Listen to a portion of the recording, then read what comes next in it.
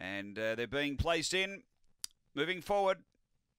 Race 1, Elegant Bix, $1.20 the fave. Green light. Set to run. We're ready. This is race 1. Set. Racing, and Elegant Bix second away. Speed Maestro Luke's going to lead early. Succession moving up, and Elegant Bix seeing the inside, trying to push harder. Just checked off heels there, the fave.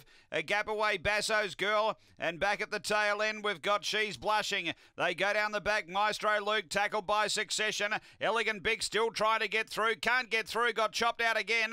Then came She's Blushing, but tearing away Succession. Out by 4 on Maestro Luke. Then Elegant Bix, but Succession's going to be too good. Succession beats second, might be Maestro Luke from Elegant Bix, then She's Blushing and Basso's Girl. The time is around 31 seconds.